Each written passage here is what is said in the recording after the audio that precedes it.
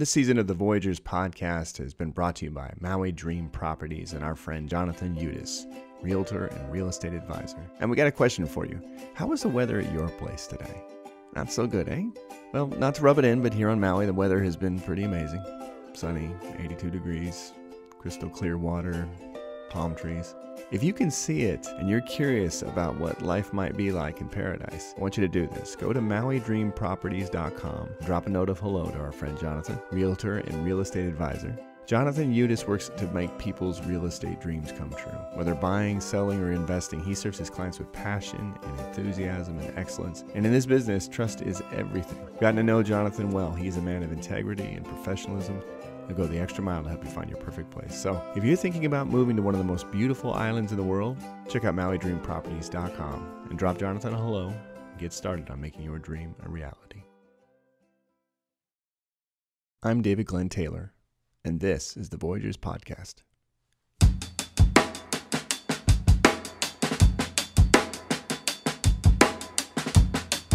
It's funny how this world works. I am a friendly guy, as you know.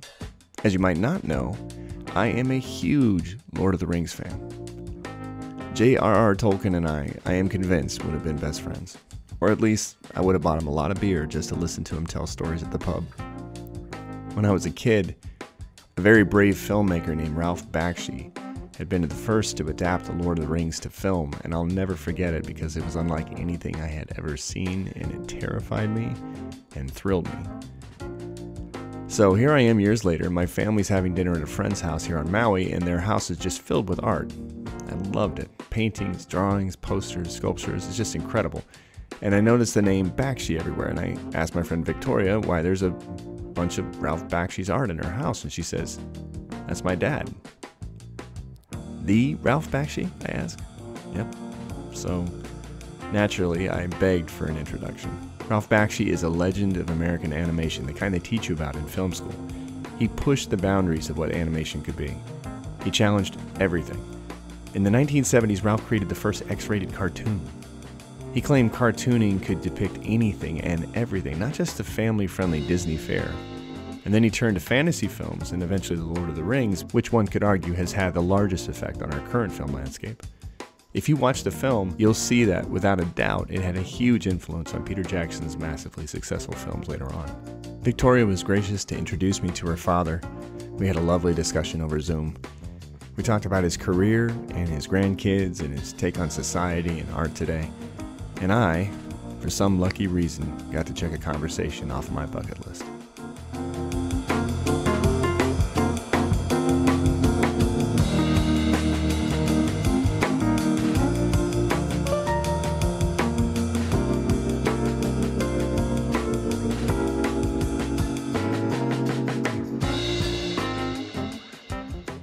I was thinking about Quentin Tarantino. He wrote the foreword to the complete works of Ralph Bakshi, and you obviously inspired him. You have inspired many filmmakers, animators over the years. Who's your Quentin Tarantino? Who do you think about? Well, that's a complicated question because, each time period has its own things that are happening that just will never happen again. The Right. movies you look, the books you're reading, the music, attitudes of the president and the country. I grew up in a very small section of Brooklyn called Brownsville, which was really a ghetto for escaped European Jews coming out of Russia, escaping Hitler. This is a very different place. We were very poor, except we didn't know we were poor. In other words, whatever we got, we were very happy with, we were very satisfied with. We knew we weren't rich, but being poor never bothered us. But on the other hand, the sort of access to movies and different things that would have allowed me to find other people to look at, there was very little of that, if at all. I mean, I didn't see a Disney film, thank God, till I was about 12 or 13. So it didn't affect my life like it affected every other animator's life. And I'm not nothing against Disney, but you look at Disney and everyone wanted to be Disney. Yeah. So if I had any sort of people or things that I looked at, it was basically maybe comic books. I was crazy over comic books, Superman, Captain Marvel. I was nuts over them. People in the street were very unusual. The characters you run into every day and part of your life, I think affected me more than anything else. Later on, I got involved with people. Later on, I got involved with Max Fleischer. Right. who I think Betty Boop and Popeye. And I thought the Fleischer cartoons was the greatest shorts ever made. So I love him very much. Then different writers, you know, when you get into the 60s and the 50s, certainly different writers started to affect me. The Underground, Kerouac. So, but when I was very young, I couldn't tell you the people in the streets, my family, the crazy characters every day that showed up on the streets of Brooklyn, I think was the thing that gave me most of my laughs. Yeah. And loves, you know. Yeah. You live in New Mexico now, and I'm curious about your thoughts about, you know, do you ever make it back to Brownsville? Do you ever go back to New York City, and what that experience is like for you? You know, having Well, such an intimate experience of growing up you know, in Brownsville. that's a good question. I can't go back to New York and I can't go back to Brooklyn because it's not the same I grew up in. Whatever has happened to the people, the characters that I grew up in, including the police, who would never pull a gun and shoot anybody in Brownsville. There were a lot of bad guys around. The cops' attitude was they couldn't beat him up with their hands and arrest him and let the guy get away. I mean, there wasn't this sort of violence and dislike. People had a lot of respect for each other. A handshake was a handshake. A hot dog was a hot dog. Things are so totally different. I went back to Manhattan about 10 years ago, and I vowed never to go back again because it just wasn't the same place for me. Right. Everybody was separated. The rich was so rich, it was horrible. No one really was taking care of the poor people. Because in our day, we helped each other. The people in Brownsville took care of each other. The cops took care of us. We respected them. None of the doors were locked, even though Murder Incorporated worked out of a candy store down the block from me. Right. It was a different kind of, it was a time of ideas. It was a time of hope. In other words, one could dream and hope that words and great books and editorials could change how people feel. There was the backlash against the Nazis in Europe, which was very important to me. What affected my films and my life was I used to sit home, and every couple of weeks, my mother would get a letter from Europe that one of her relatives was dead. Now, that's due to being Jewish and due to being caught and killed by the Nazis. So there's no going back to the time I grew up in. I'm kind of disillusioned with the whole thing that books, I'm sorry to say, that books and ideas will change the world until I see it. Nobody is accountable for anything today. And in my day, everybody was accountable. And Franklin Delano Roosevelt was a great president. And we won World War II the right way. And we had the civil rights movement, which certainly offered hope to millions of underclass Americans. So it was a different time and place. I live in New Mexico on top of a mountain, which is very pure, it's very beautiful, it's very quiet, there are no billboards.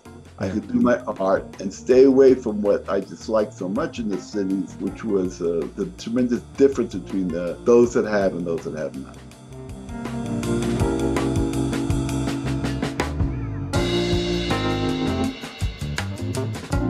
You know, I actually lived in Gallup, New Mexico for 3.5 years. I taught art out there at a little school just outside of Gallup. Yeah, I loved it. You're an interesting guy.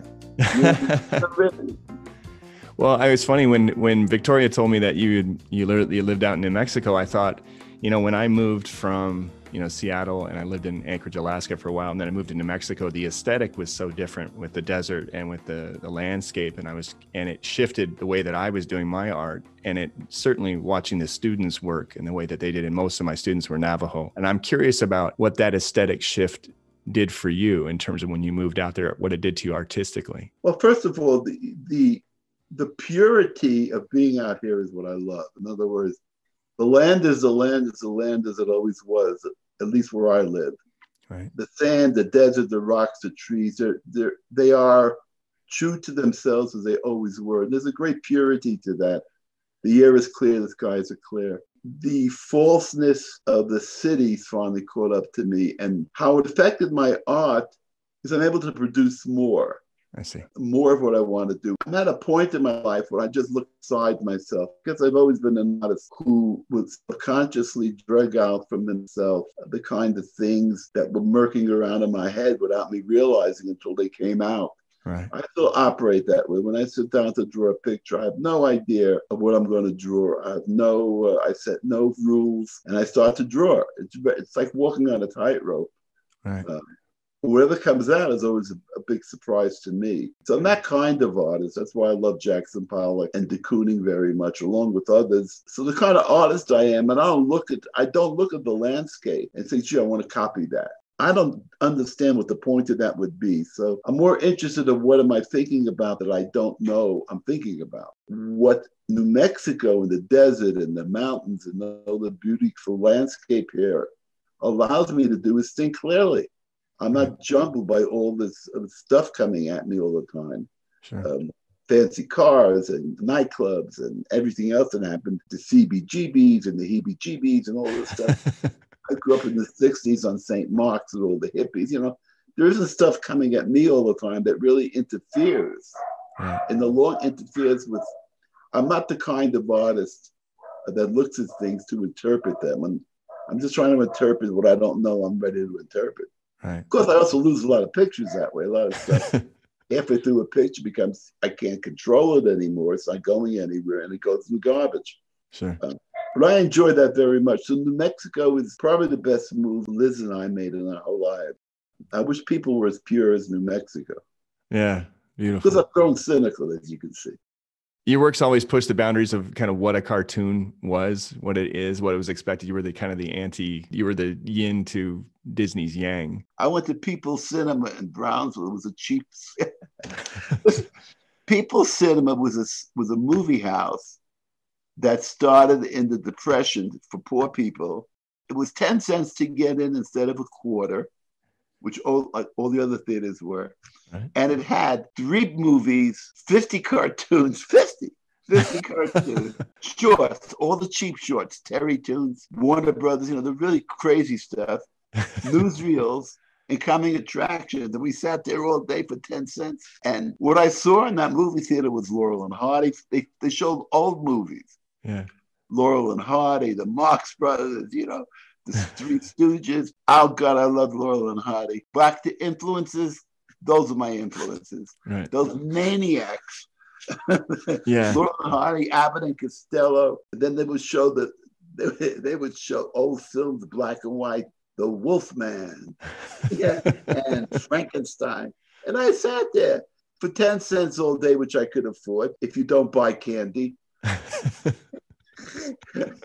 And that's why I never saw a Disney cartoon that affected me till I was at an age. When I was bar mitzvah at 13, I had a date that afternoon. I couldn't wait for my grandfather and all my family to get out of the synagogue.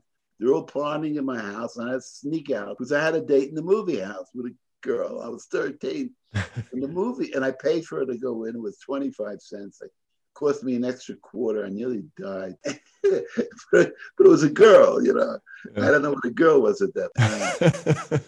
But I wasn't affected by Disney, so I am his yin to yang or whatever. In terms of the media and how people were taken in, especially when you started, you know, with Fritz the Cat and you started working on films that were adult themed, it became very much how people were perceiving it as the kind of the anti-Disney. It was that Disney had claimed cartoons for the family realm, and that it was, for many people, it was kind of this violation of this sacred thing. I'm assuming, and from what I know of you, you took that on as a personal, hey, I'm going to play this role and I'm going to push art as far as I can. You nailed it. Do you see anybody today that's playing that role against the big superhero movies and everything else? First, let me go back again to what I'm saying about times are different. Yes.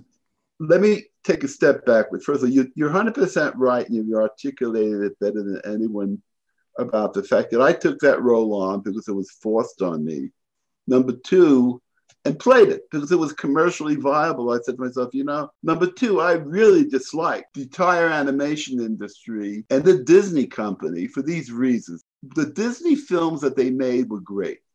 The Disney films that were making in the 60s were terrible. You know, Robin Hood, and they really had run out of steam. The fact that all the animators at Disney thought that there wasn't any other cartoonist in the world animated, not me. The guys that worked for me were brilliant. They were short animators from Warner Brothers and everything. That they weren't as good as they were. They called themselves the 9 old men. So they thought they owned animation. Right. And every animator in the business and every animation critic and every animation historian would make their living off of Disney. You know, Disney Publishing would give them books to write. And So everything was Disney. Disney was great. Disney was this. Disney didn't do what I was getting ready to do. Disney didn't do anything during World War II that he should have done. Disney showed up at the, Walt Disney himself showed up at the McCarthy hearings and didn't do very well for the people out there who were trying to earn their livings by writing what they felt. Right. And the whole company wasn't really what I felt was going on in the 60s in America. We were fighting in Vietnam. We were protesting for Black equality, and we were protesting the war. There's nothing to do with Disney. And the fact that they took this stance, and when I started to animate first, as you so wisely put, the entire industry turned on me. Mm-hmm. Every critic turned on me. Mm-hmm. The Disney guy. When I came to Hollywood from New York, when I moved first to LA, the Variety, which was a key paper in LA, had a full-page ad that someone came to my office and gleefully showed me, a full-page ad in Variety that says that I should go home, that the great Disney tradition I'm stepping on, and it was signed by all these animators. No kidding. Oh, no, it's there. And, it struck me very hard because I was an animator. Yeah. Plus, I was an artist. Number two, the fact that I was doing R-rated movies seemed to have not mattered. There was a rating system that protected me. Right. I wasn't doing kids' films. I was doing what I wanted to do. The fact that an animator could own his own studio, do what he wanted to do, should have rallied the animation industry behind me, but it did the opposite effect. Huh. I was the antichrist to Disney. So you're exactly right. So the point is, Disney's early films were absolutely brilliant. Yeah. Disney wasn't the only animation. Max Fleischer shorts were better than Disney shorts as far as I'm concerned, as far as humor. And if you look at them today, that's all you see is Max Fleischer on the YouTube, and it blows Disney shorts away. So they were a better studio. Max Fleischer, poor guy, he wanted to be Disney. He didn't think he was as good as Disney, because a lot of animators that used to work for Fleischer started to work for me. And they used to tell me, no, none of these animators that performed so well with me, with no money. Yeah. Disney had $20 million to make a film in the 60s. I had $1 million. We didn't care. I took these animators who used to animate shorts, and they just sat down and did it. We never looked at it. We never shot it. We never tested it. It went from their desk to the animation camera. That's how great those animators were. They were my 9 old men, or 10 or 15. They were better than any Disney animators because of their spontaneity, not because of their craftsmanship. But I felt that their honesty and their animation style, which was very loose and very cartoony, which is something I was interested in. I wasn't interested in that Disney perfection. Number one, I could not afford it. Number two, it was boring. Yeah. I felt it was boring. I had a wonderful time with a bunch of guys that believed in me. Mm-hmm. But the rest of them called me an anti. So of course, if a newspaper reporter thought that was something she could talk about, talk away, have fun. There wasn't anti-Disney quality. I was anti-Disney's attitude, and still am.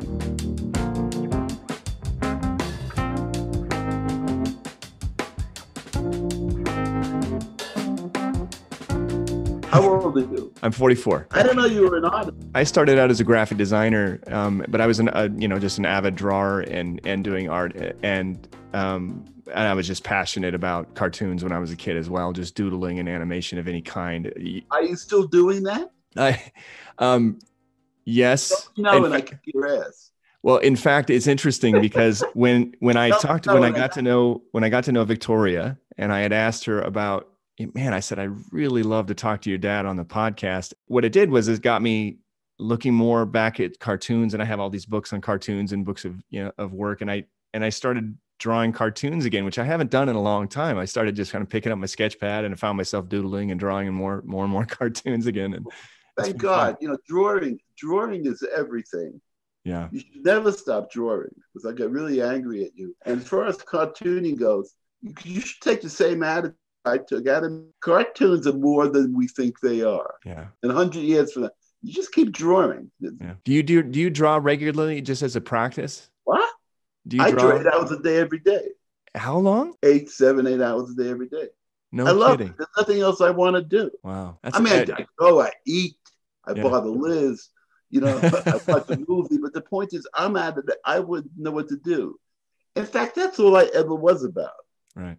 I was only about drawing. I'm Yeah. still only about drawing, whether it's Fascinating. animation or on a paper piece. And that's whether anyone looks at it or not. Right. Right. Okay, so let me ask you some questions about Lord of the Rings. I saw the You like that answer? yeah, that was Ah, fantastic.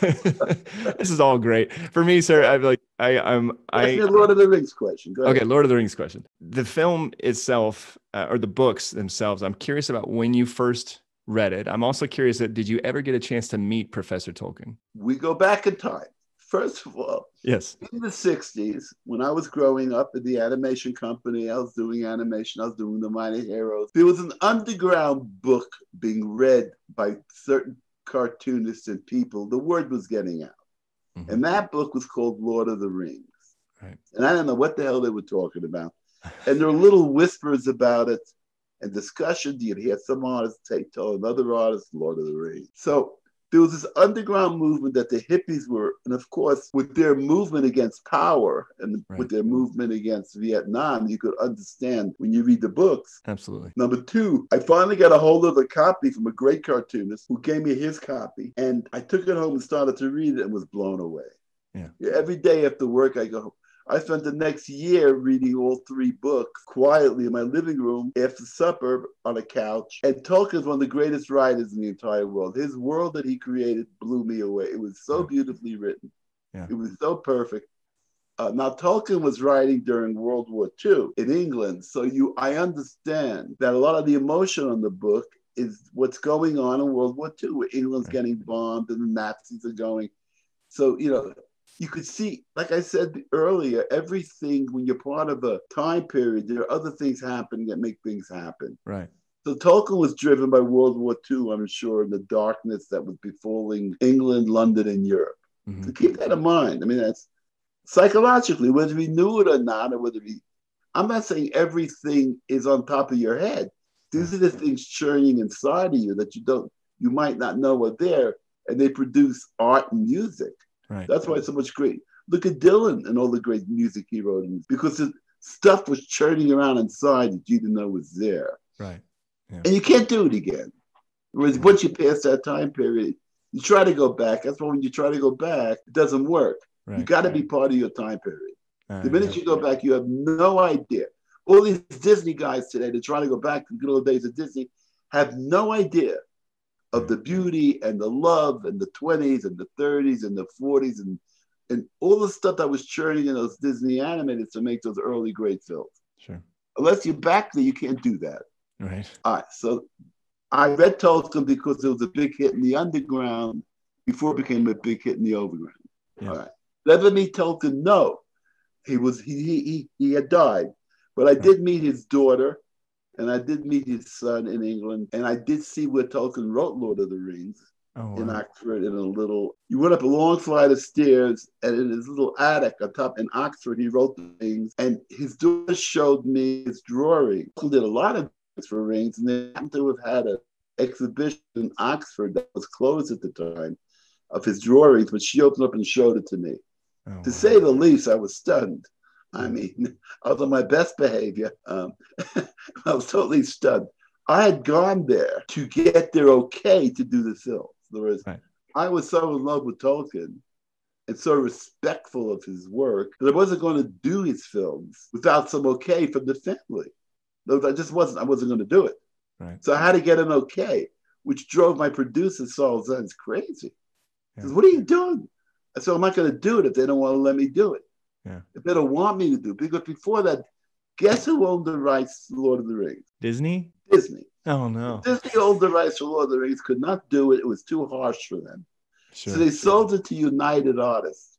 Okay. So United Artists, a film company, gets the rights, right? Right.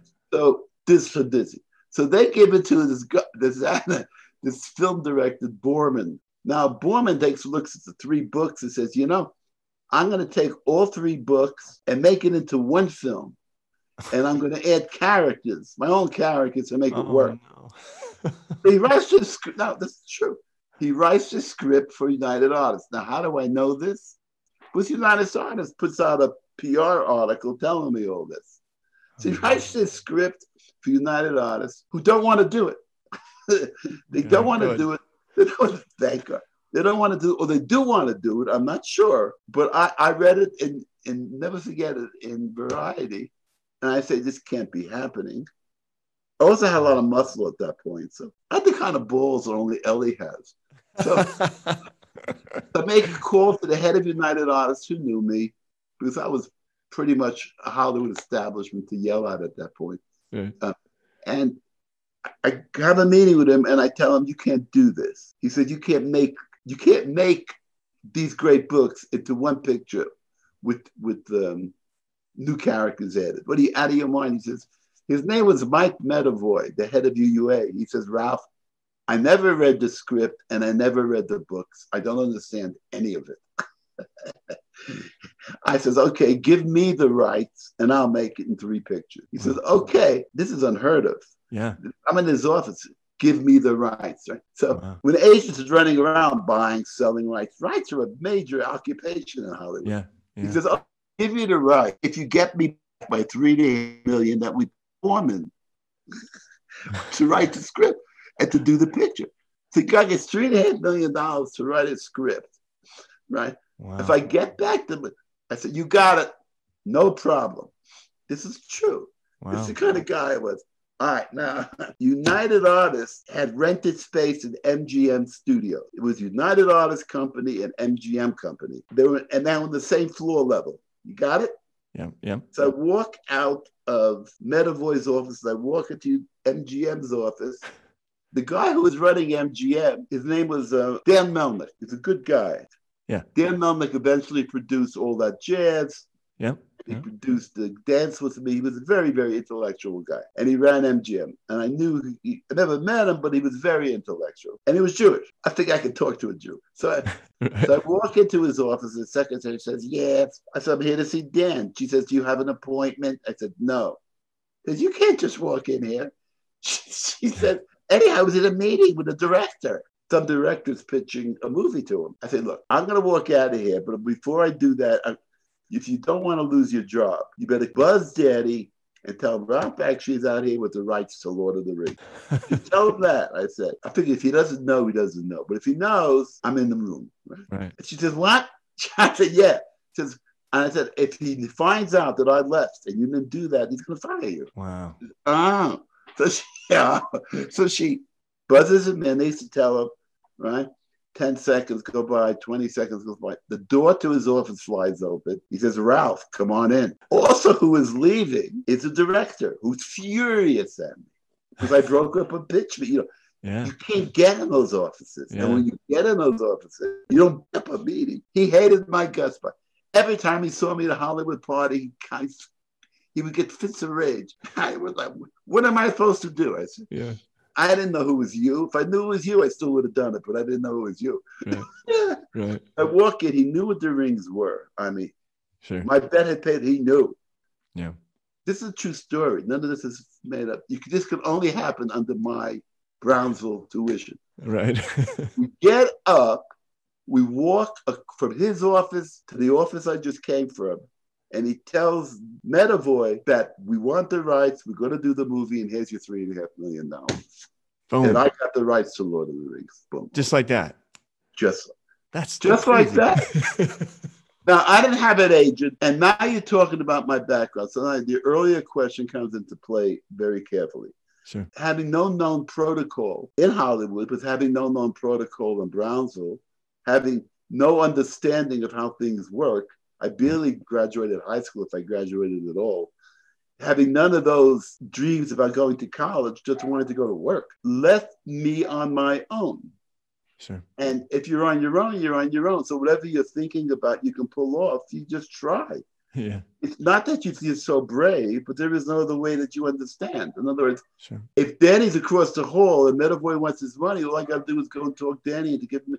To me, it's very simple. It's like going from one candy store to the delicatessen. You know, it's like maneuvering junior high school. You know, trying to make sure you don't get beat up by all the gangs. You know, it's part of how I grew up. It's not looking at Disney and wishing upon a star. You do it yourself. Right. You know, what have stars got to do with wishing? You want something done, you go ahead and you do it. You know? And if your nose grows because you lie, so what? Right. Jews got big noses anyhow, they say. Right. So that's how I got the rights. Wow. You go to shoot the film. I mean, it's really well known now, and there's been, many people working on, they've done Lord of the Rings in film, and we've had Amazon.com has a $500 million budget for their new Lord of the Rings epic set in the Second Age. That's coming out in 2022. Because the scope of the thing is so big that many people thought it was impossible. I mean, it was just impossible. You not only decided to make it, but you also decided to make it using rotoscope technology. So you're shooting a live action film and then you're animating it. How long did that take you from start to finish? A year and a couple of months. In the first 2 minutes of the live action Lord of the Rings, the first minute or two, they used up every penny I had on my animation budget. The rotoscope technique was the only way to do it because it was a certain realism. Right. I got yelled at for that. Except everything in film today is called motion control. It's all rotoscope. Yeah. Every special effects film, all the orcs in live action, everything done today is called motion control. Yeah. I called it rotoscope, and every animator yelled at me. Right. They call it motion control, and they're heroes. That's the kind of thing I was always up against for some reason. Yeah. But it wasn't any different how I grew up. In other words, this is how it is. If you're living in a ghetto, people are always trying to kill you. It's no big deal. But I did it because it had to be done. I wanted to do it. Right. In other words, for me, it's never the act. I'd like to get $100 million a minute to do a movie. Sure. A lot of stuff that I could not get on Lord of the Rings still bothers me. Sure. But better than not do it, I'd rather do it. The whole art of making a drawing, whether it's good or bad, is doing it. I'm an artist. So the point is, I don't care. Good, bad, half good. You give it everything you got. Mm-hmm. You try it. Plus, I was in control. I ran my own company. Right. So the joy of every idea that comes into my head, I'm able to use. You have to understand how much fun I had. On all my films, I never had to ask anybody. By the way, nobody from Lord of the Rings, the live action version, even ever sent me a thank you note, even though they used my designs and everything. Or even a bottle of wine. Yeah. So that director is part of what has happened to America. Sure. And the world today is a lack of historic understanding of what came before them.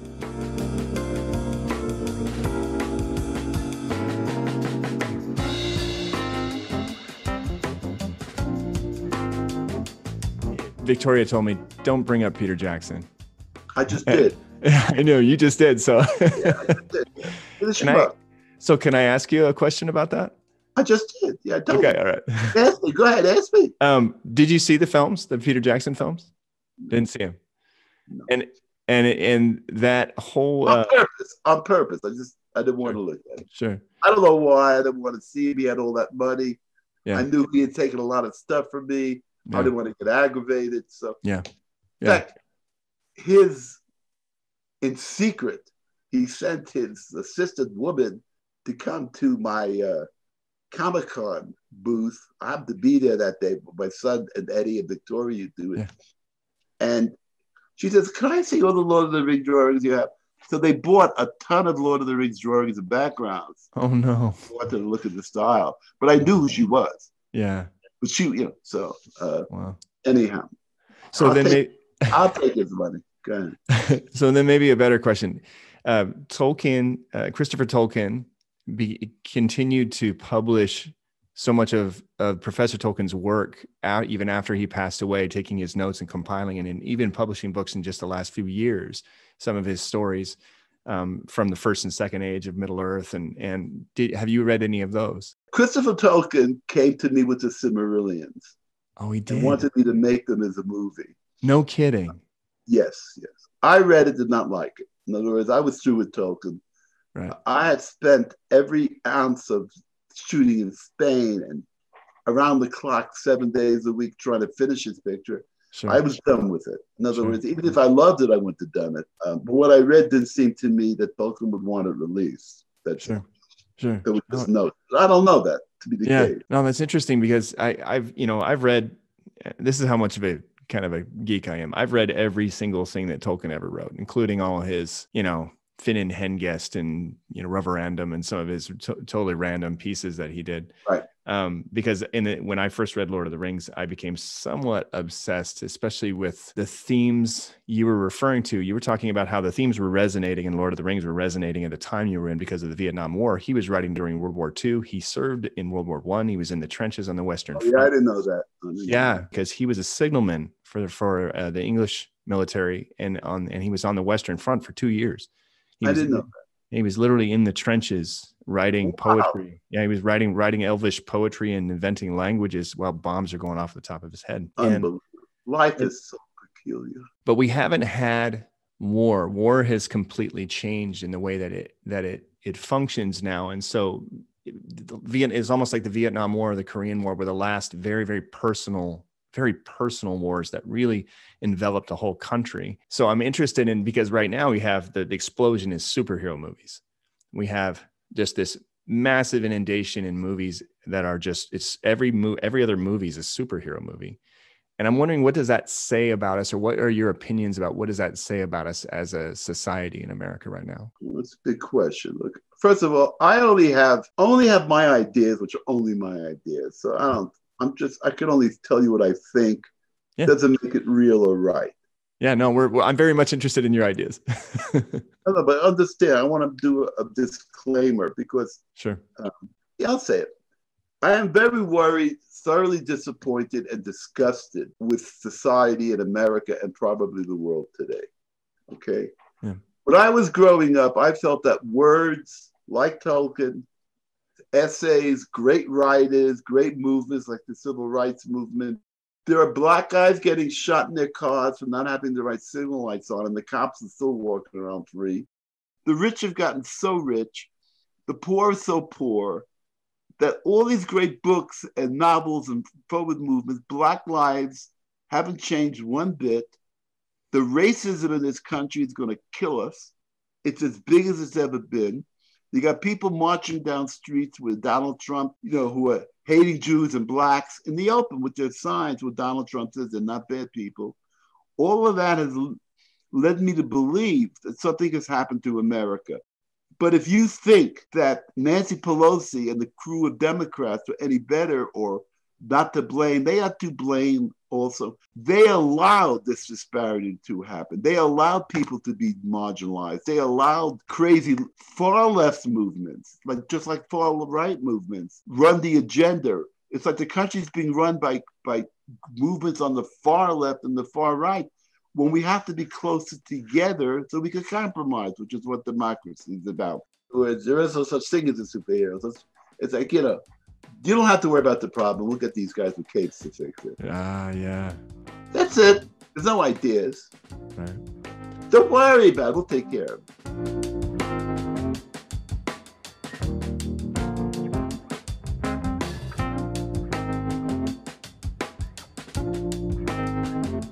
What thing gives you joy right now? Drawing and painting. The one thing that always kept me together and made me want to get up. That's all. That's all I care about. Yeah. And my grandkids, et cetera. But my wife. I mean, don't get me wrong, my wife. But the thing that I do, it's drawing and painting. Writing, thinking that movies could change the world for the better is finished with me. It's finished. Yeah. I was shocked when I first started reading the complete works of Ralph Bakshi, and I saw these pictures of you as a young man, and they looked so much like William. I was just blown away. And I actually texted Victoria and said, he looks just like William. Like, they look so similar. Willie is so great. He's busy in the jungle over there painting a shed. Yeah. Him and my youngest son, Micah, my 11-year-old Micah, he idolizes William, and he's let Micah come over and help him a little bit. And he just wants to, all he talks about is trying to build something like what William has built in the forest there. He just wants to do it at our house. He wants this massive playground to play in. They came over before the virus. They came, William and Miles, my other grandson, came to my house to live. Yeah. And they built we have a lot of dead wood around here. Yeah. It's a desert, lying on the ground. Right. They built huge houses in the back there out of dead wood. I had it when they left. I had to tear it down because I was afraid of a fire hazard. Sure. Yeah. I'm very worried about fire up here. There's just Yeah. no water. They spent all day building this city, and it worked. I mean, I Yeah. love. Yeah. He's an amazing kid. He's an amazing kid. Where did Victoria get her laugh? Ellie. Really? She got a laugh from Ellie. Let me tell you about Ellie. Okay. Yes, please. Ellie. Even, Tia gave me Bailey her dog. She gave me a dog to take care because her dog Bailey, which we still have, right, would bite everyone that came to the house. In LA and in Hawaii, wherever she's living in Maui, would chew people up alive. Come there, Bailey, chunks. The cops came to kill him twice. Tia broke down in tears. Yeah, in LA, they were going to shoot him because they kept getting these people calling him. Oh, he was attacking. So she gives it to me, and I love the dog because he's crazy. White, fuzzy. He looks so harmless, and he'll kill you. So I'm sitting with Bailey. So Tia comes up with Ellie. She's about 5 years old at this point. And so I'm sitting with Bailey on my couch. I love him. I'm rubbing him. And Ellie's walking down, 5 years old, and she says, "My dog." I says, "Oh, no." I say, "My dog." She puts her hands on her hips, 5 years old, puts both hands on her hips, turns to me and says out loud, "He was my dog before he was your dog." We all laughed so hard. I never saw Tia laugh so hard in her life. It was the funniest thing I've ever seen a kid do in my whole life. It was my dog. I mean, she was going to beat me up. But the fact that came out of her mouth, "He was my dog before it was your dog." She's 100% right. Yeah, yeah. I gave her the dog. Tia learned to laugh because of Ellie, I'm sure. Yeah. Yeah. Ellie and my middle son, Noah, have become really good friends. And it's been awesome. Yeah.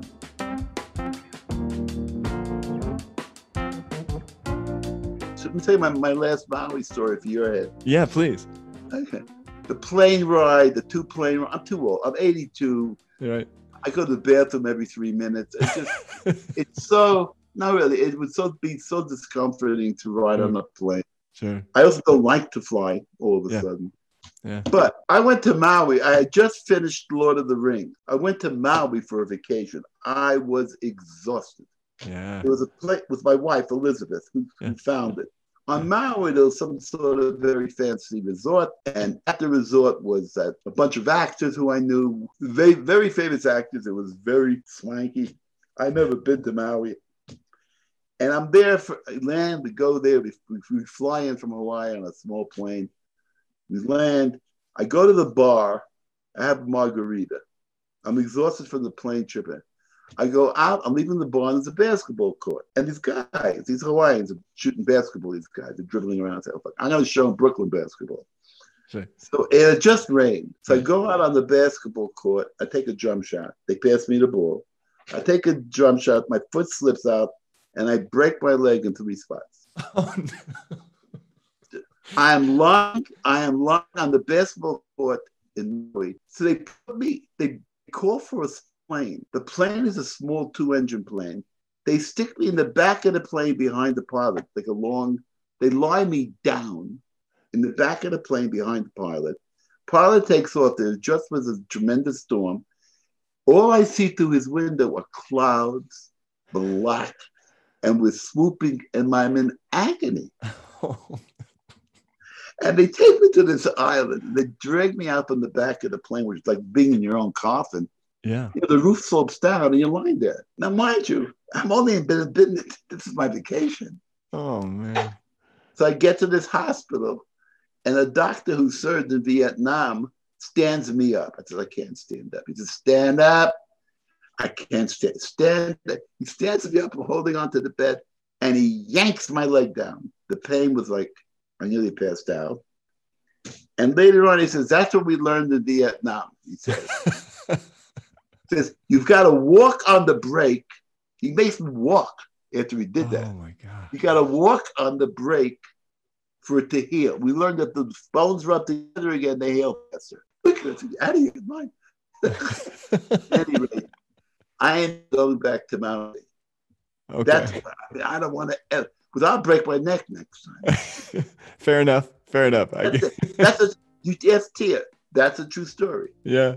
I was on Maui for 2 hours. I flew back, Wow. stayed in bed, and we flew to LA. And in another storm, the plane gets deserted to San Francisco, and I got a cast up to my neck, and on and on and on Maui goes. I will never return to Maui. So I wish you guys luck. Hey, maybe we'll make it out to New Mexico. Boat around here. Come to the Gulf of Mexico. I'll meet you there. Hey, I would love. I'm really missing the green chili, so I wouldn't mind getting out there, and that would be good. So there's one last thing that we do on the show, and every time I interview someone, I always at the end I ask them to kind of leave a blessing for the audience, or just a piece of advice, or something that they want to kind of give to the audience. Do the right thing. Do the right thing. I love it. I'll stress anyone, so just take care of yourself. Goodbye. Mr. Bakshi, thank you so much for your time. Have fun. Will do.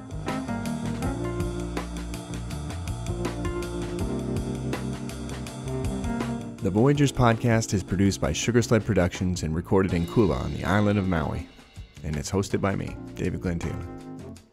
My warmest thanks to Ralph and his wife Liz for graciously spending some time with me and letting me pick Ralph's brain. It was truly an honor. And thanks to Victoria for introducing us. After our conversation, I was smiling from ear to ear for a while, because how often do you get to meet a legend? I mean, that was pretty amazing. I'm still tickled about how lucky I am. If you enjoyed what you heard, please rate and review us on Apple Podcasts, wherever you're listening. It's really appreciated. You can support the podcast through Patreon by going to voyagerspodcast.com and clicking on the Patreon link. And if you'd like to sponsor, you can email us, david@voyagerspodcast.com. And I really appreciate those of you who have left reviews. It's good to know how we're doing. Next week, I get to introduce you to a good friend and a local legend, Brian Hustis. We talk about obsession, specifically regarding the ocean. Brian has been in the water just about every day for close to 30 years. When I heard that, I had to know why. How does a human connect to nature in that way? Brian shares some stories of the ocean, the waves, and oh yeah, that tiger shark. That's next week on the Voyagers podcast. Mahalo for listening, friends.